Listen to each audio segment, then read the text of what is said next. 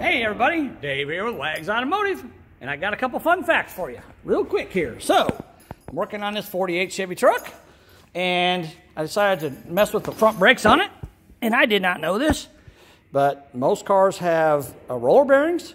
This thing actually has ball bearing front bearings in it. It's kind of cool. I don't know when they quit putting ball bearings in cars and started putting roller bearings in, but it's actually got roller bearings. Very interesting. I mean, ball bearings in it. Very cool. And another fun fact, if you had a truck like this, they all came with 6-lug wheels, and you changed the rear axle to 5-lug, and you needed to do the front 5-lug as well, well, guess what? All you had to do was go to the junkyard, find a car that was a 5-lug wheel car, take the front, steal the front brake drums off of it, and they bolted right on the truck. Same size, just different bolt pattern. So that was a real easy, real quick fix. So just thought you guys might want to know. Talk to you later. Bye.